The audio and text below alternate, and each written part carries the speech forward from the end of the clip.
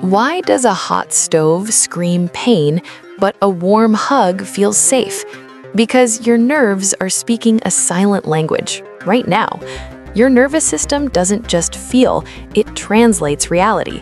Pain and pleasure are not opposites. They're messages delivered by different neural pathways, decoded by your brain in milliseconds.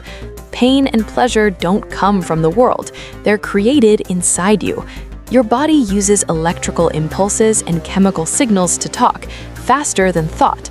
Pain travels through specialized nerves called nociceptors, designed to protect you. Pleasure activates reward circuits, dopamine, oxytocin, telling your brain, this is good. Your brain decides what you feel, not your skin. That's why pain can turn into pleasure, and pleasure can fade. You don't experience reality as it is, only as your nerves interpret it.